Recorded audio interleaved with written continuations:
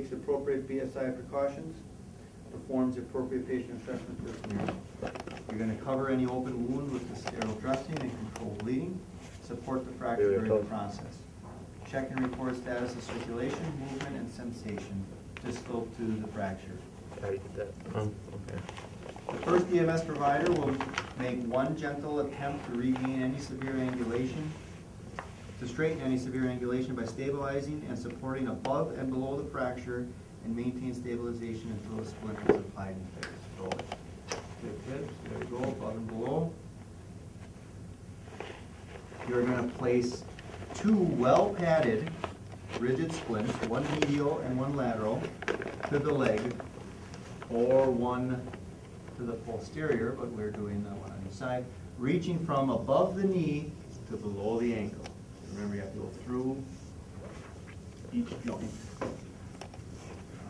Whoever is stabilizing will have to lift the leg and stabilize and hold the splint. Are the padded sides in?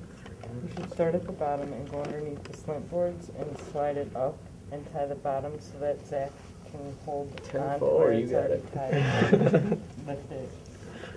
And make sure you tie the cravats to the board.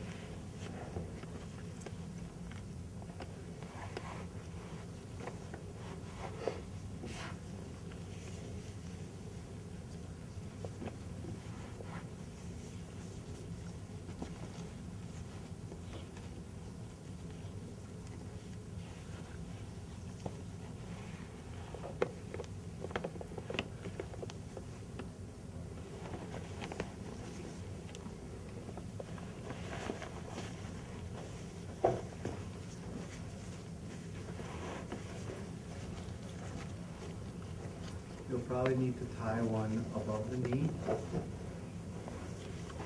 and below the knee and above and below the ankle. You can do that figure 8 foot tie that if you remember how to do that instead of doing 2 more. Start at the bottom of the foot, put it on the bottom, right in the middle. Oh, on the bottom of my foot, right on top of the board. Right here? Yep. I'm going to bring both of them under. Just cross it. Come up and tie them. That'll stabilize the bottom of the foot. They can't trust you with the camera, can they? No. They say you're taking their whole. That's for sure.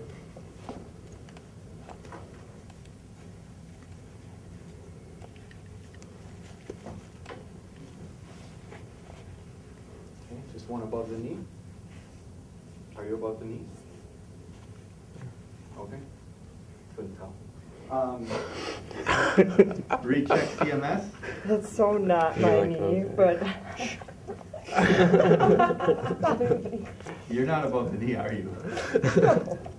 Camera can't tell. All right. She doesn't have any.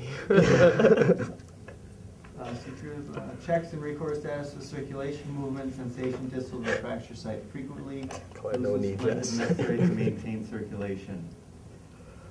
Takes the appropriate BSI precautions, performs the appropriate patient assessment per scenario, covers any open wounds with sterile dressing and controlled bleeding, supports the fracture during the process. Check and record status of circulation, movement, and sensation distal to the fracture. First EMS provider will make one gentle attempt to straighten any severe angulation by stabilizing for stabilization and support above and below the fracture and maintain stabilization until the splint is applied to both days. We're going to place 2 rigid splints, one medial or one lateral, or one padded splint to the posterior aspect of the leg. Remember, posterior is the back side of the leg. Yeah, put it under the Underneath of the leg. I was just getting it into position. Zach is going to lift up while still holding.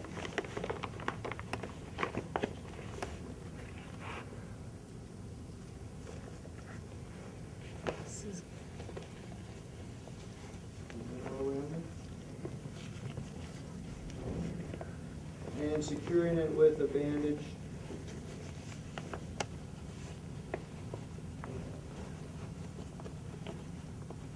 I'm holding his leg so you can move your hand.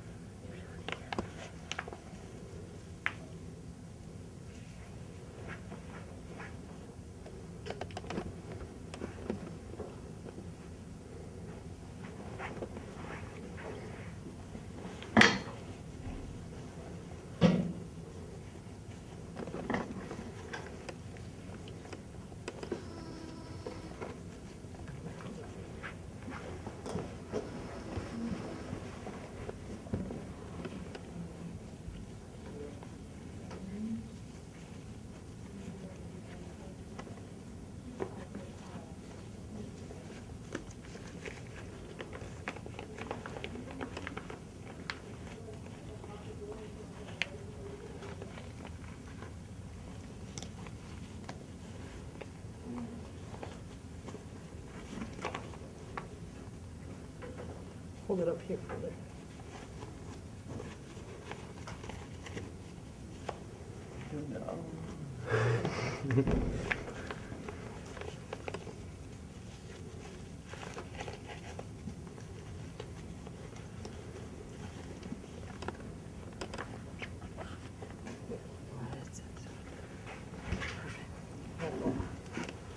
Secures the splint in place of bandages to immobilize the knee and the ankle.